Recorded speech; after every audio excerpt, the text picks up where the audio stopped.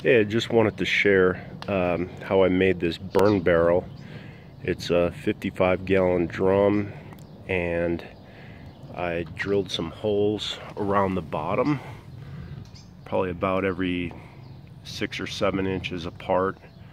I used this step drill that I got from Harbor Freight to drill the holes in the barrel, and I didn't drill any in the bottom, just around the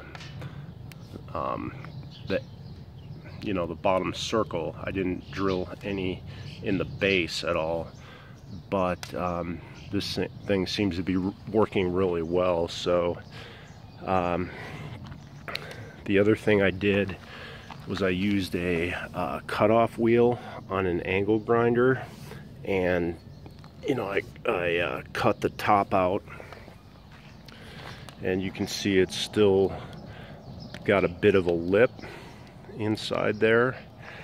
So in order to be able to use the cover to put it out or keep the embers in, I just used these old pieces of metal that I had laying around and drilled a hole here and here on each one, and used some stove bolts to bolt it on, as well as the handle. I just had this sitting around, but they're probably a couple bucks a piece.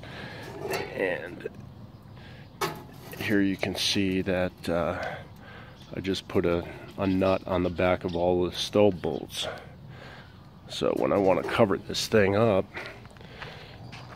basically I can slap that on there, and the lid won't fall in. Anyway, this thing seems to be working out really well, as you can see. Just burning up some old sticks and things that I had from taking a tree down. So hope that helps.